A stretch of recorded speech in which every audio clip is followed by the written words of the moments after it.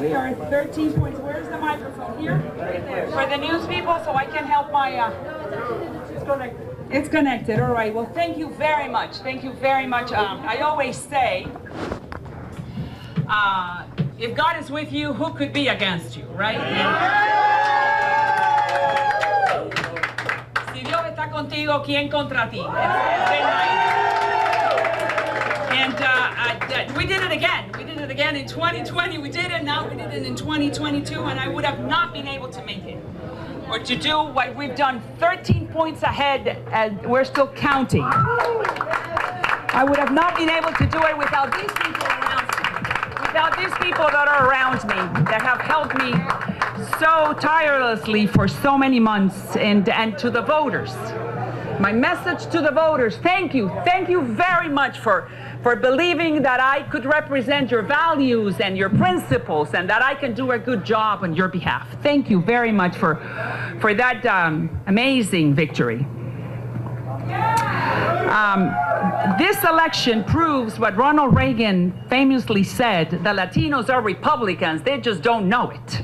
Until tonight, because 2022 has been the year of the Hispanic Republicans.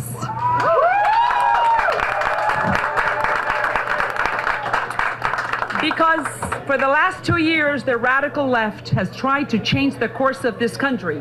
But the founding fathers created a system that was too strong and is still standing on the pillars of faith, family, and freedom.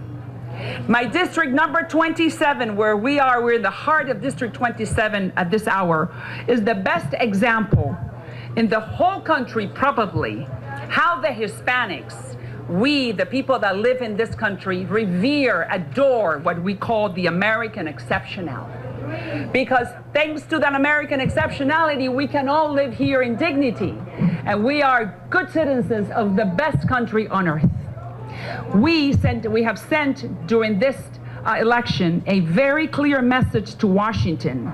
Stay out of our way and out of our pockets.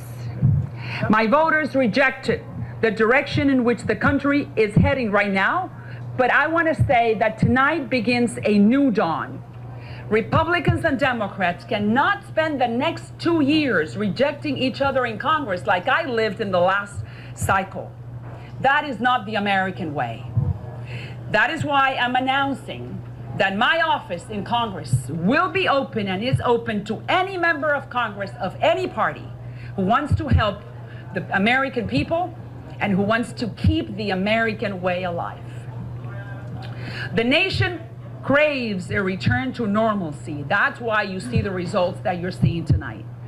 And one of the biggest challenges that we are facing at this hour is that open border, the southern border.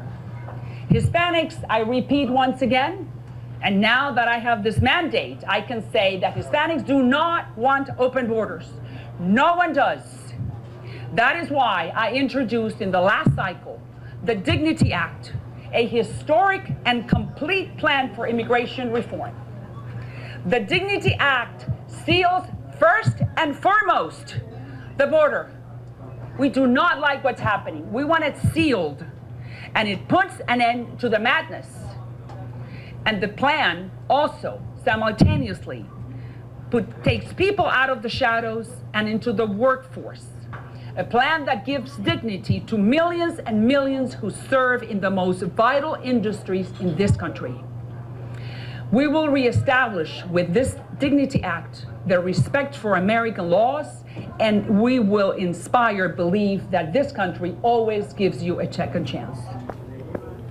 Thanks again for the hundreds of thousands of people who voted for me in the last 2 weeks.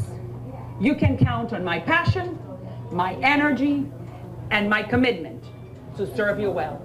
May the Lord guide us.